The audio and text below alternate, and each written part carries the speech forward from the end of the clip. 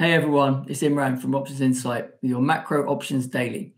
Okay, so stock took a bit of a breather yesterday.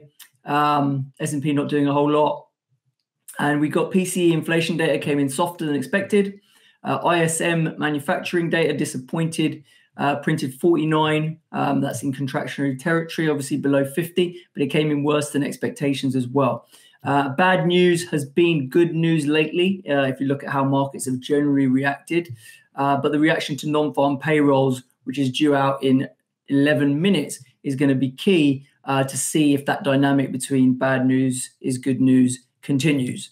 A lot of people thinking that the whisper number is going to come in lower there, right? We've seen job cuts and stuff in the tech industry. Some of the leading indicators that we're seeing from other surveys are suggesting that we are seeing reduction in employment.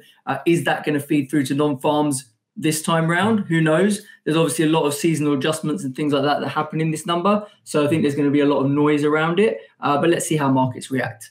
Outside of that, metals ripping higher. Obviously, China's been relaxing COVID restrictions. Metals, especially industrial metals, tend to like that. So silver and copper have been rallying pretty strongly. But gold's been flying as well, and gold really testing that 1800 level right now, which has been a big resistance zone. If it can break above that, then who knows how far this thing can run. Vols got hit in equities as the rally fizzled out. So we've been saying that, Vols had held up. VIX had kind of held up quite well on that big up 3 to 4% day. And that's because when these moves accelerate through around 2%, often the dealers need to scramble and pick up whatever gamma they can. And they did that, and that kind of held vol the day before. But then as markets stabilize and don't continue with that rally, then we see vols come down. And you can see here all these vols coming down, half a vol to a vol point across US and European indices. Commodity vols were a bit of a mixed bag, except nat gas, which continues to get hammered. So nat gas down 5 vols again. That's down 23.5 vols on the week. I mean, it's pretty spectacular, the move. Obviously, we've been saying it was a short. Seems to have worked out quite well. It's still at 98 implied vol though, right? And it's realizing 57. So there's a 40% implied carry there. So potentially, when would I consider covering my shorts? If this got into the 80s again, right, 80 to 85 vol, and it was realizing 50, then I'd probably consider buying it back and closing that position out. But for now, given that it's got a 40% positive carry, I don't feel in a massive rush to do that. And it certainly feels as the spot trend has kind of, calmed down. It's down 11% on the week now. It had a massive monster 50% rally off the lows, but that trend seems to have calmed. So no reason to do a lot with that trade right now. And then in terms of skew, we are seeing generally skew still low. You can see here on these lower percentile ranks in equities. Gold skew getting hit though, as the upside break looks like it might happen on the lower yields.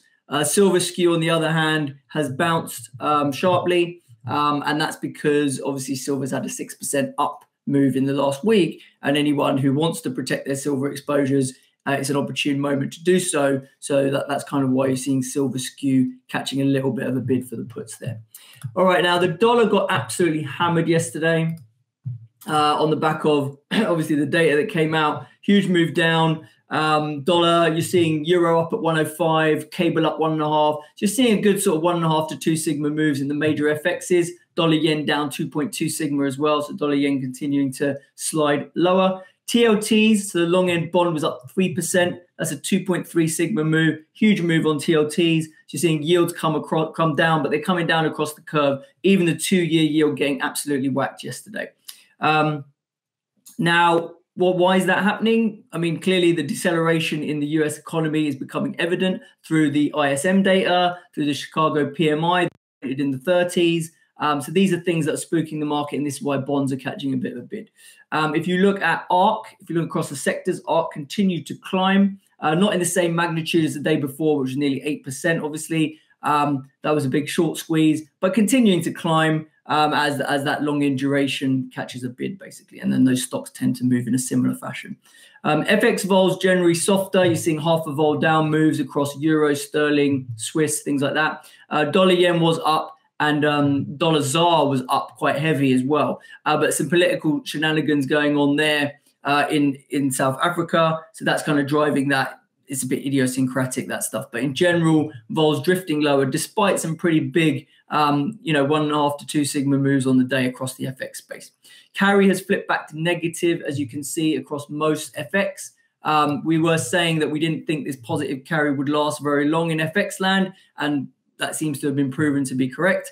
And we do think non-farm payrolls today is probably going to continue to bring some moves, although there may be some time once we digest whatever the move is today on non-farms. There may be some scope for calm next week, as you don't have any the material data points are really going to be CPI, FOMC, which don't happen until the week after, and you also happen to have OPEX that week on the 16th. So that's going to be a big week, the week of OPEX. But next week, we might have a chance of having a little bit of relative calm, depending on what this non-farm print does and if it doesn't kind of catalyze a big move in either direction.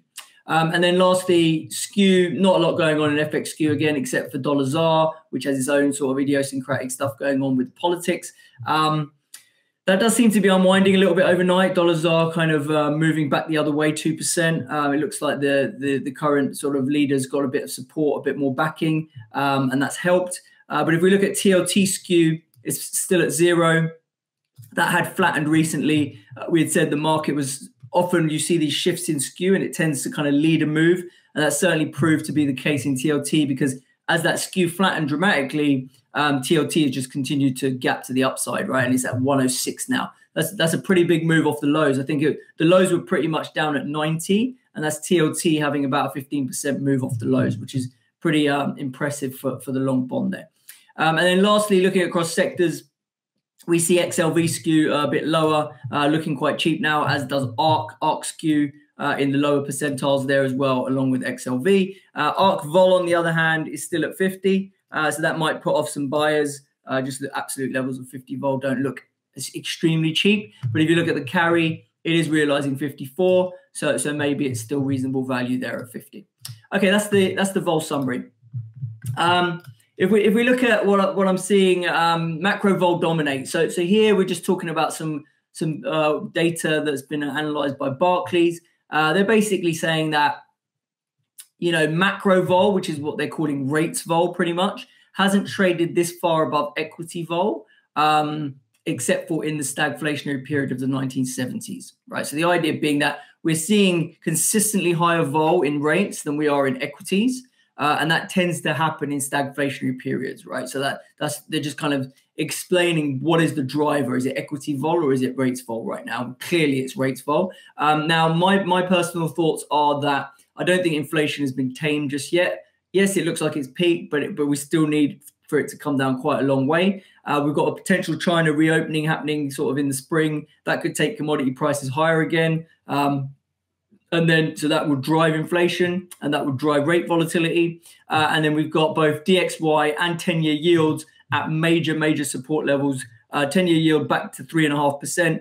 DXY parked at around 104. These are huge levels, and they're not levels where I just expect the market to die and do nothing, right? So we could see some pretty big swings off these levels. And so I think macro vol isn't about to go away anytime soon. So I would continue to be a buyer of dips across cross-asset volatility. And I would use any seasonally quiet periods like we just had, or like Christmas in a few weeks, to maybe pick up hedges and accumulate hedges, because I don't think Q1 next year is going to be a quiet one.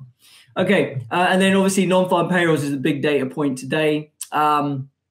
Everyone's going to be looking for evidence of a slowdown in the job market, and what's going on with wage pressures, which give us a read on how persistent inflation will be, and see if that's going to make it easier for the Fed to slow down tightening. Recent price action has indicated that the whisper is probably for a weak jobs number, but whilst bad data has been met with higher stocks up till now, this dynamic is going to potentially be tested if the unemployment numbers are too poor. And we'll see if the market starts to care more about growth and just the state of the economy, rather than the idea that the Fed is going to pivot sooner, because rates have already priced in a bit of easing from the ultimate hawkishness. How much further are rates going to come down, given that we haven't seen the inflation data come down anywhere near as much as we need it to? So that's kind of all the stuff that's going to be driving things. What are we looking at outside of non-farms and stuff? Well, HYG is an asset that I obviously keep a close eye on. It's part of my vol dashboard. It's been rallying alongside risk assets and is testing key downside resistance up here at 75.5.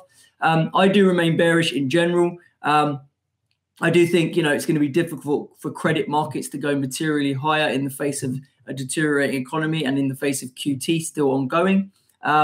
This asset as well feels a little bit less squeezy than things like NASDAQ, S&P when markets do rally. And the treasury strength that we've seen recently is on the back of recession probabilities rising and not on expectation of monetary policy support, right? So the idea there being, HYG isn't going to necessarily rally that hard in the face of we're going into a recession, right? If it was a case of, we're gonna stop QT, we're gonna start QE again, and it's all monetary policies completely reversing engines, then maybe HYG can rally off that. But I don't think we're there yet, right? That's something that might happen next year, but I just don't think we're there yet. So I do think the downside is still all to play for in HYG.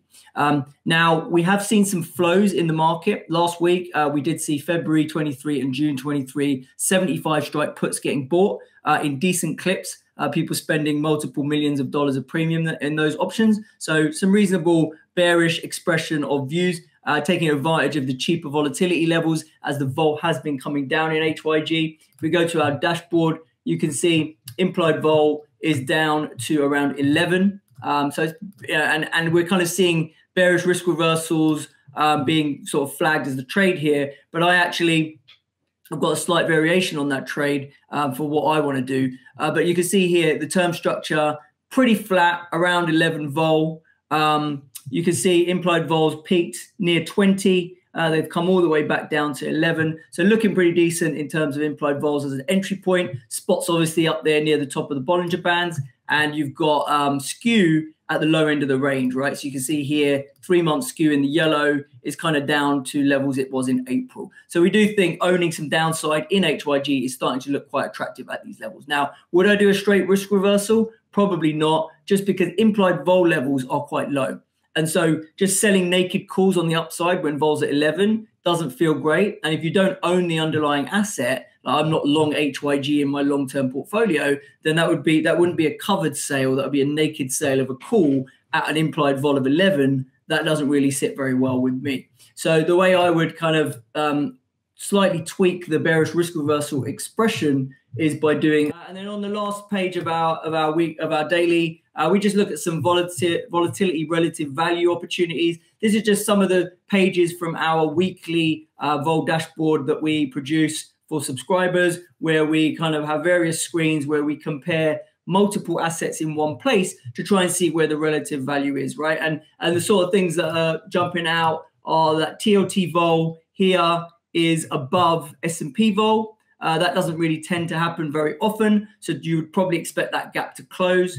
HYG volatility down here at 11 is actually coming in at equal to or even less than a lot of these FX rates. That's quite unusual for HYG vol to be trading underneath FX vol. So again, why we like picking up some HYG vol via the structure that we described in our trade idea. And then if you look across the sector strategy compass, you can see that everything's looking relatively low. That's why the crosses are below the flat line.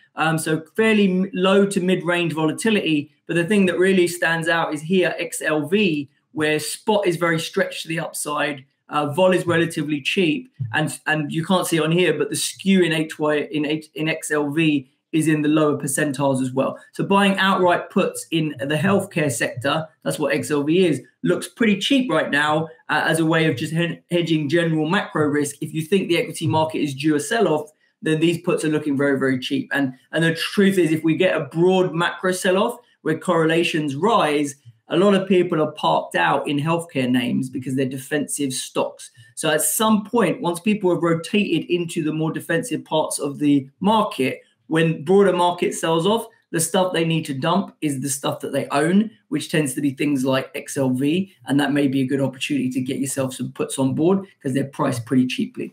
All right, that's it for today. And that's it for the week. Have a good weekend. Look out for our macro weekly, and I'll catch you all next week. Thanks.